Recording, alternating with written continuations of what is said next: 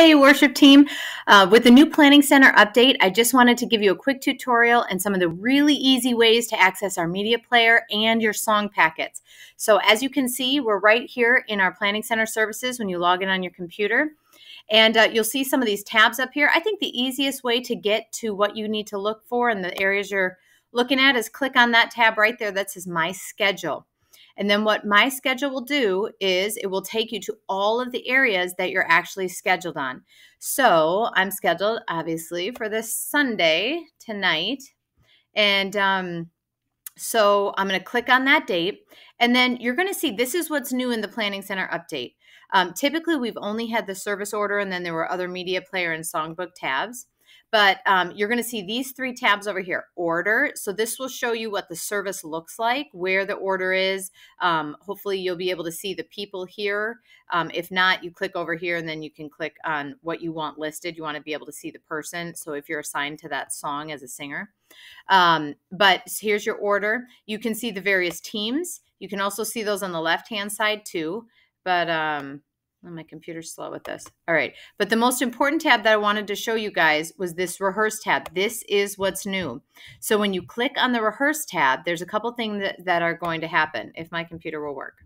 I don't know how to do this now. Oh, wait. Do I have to close out of this?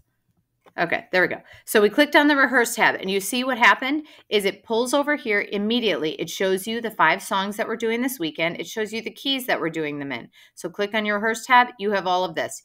And then the key to it is look over here. Your media players right here.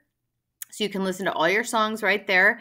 And then your songbook. This is the best part now. So you click on a songbook.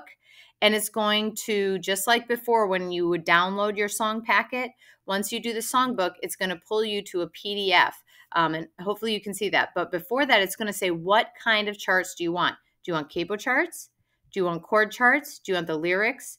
Sometimes you need other PDFs, like if it's not a Planning Center chart that we've created, or if you're missing a chart, try clicking on that. But typically what I will do, depending on what instrument I'm playing or the keys of the songs, I just do the chord charts, and that should pull everything you want. Like I said, if for some reason you're missing a song, click on other PDFs and do it again, and that should pull everything up. But I just do our chord chart. Once you hit accept, I don't know if you'll be able to see it through Screencastify, but it'll pull up a packet of all of your songs, and then you can just print right from there. So I hope that this has been helpful. Always email me. You can text me if you guys have any questions about anything. But now you can check out Media Player and Song Packets in just a couple clicks. All right.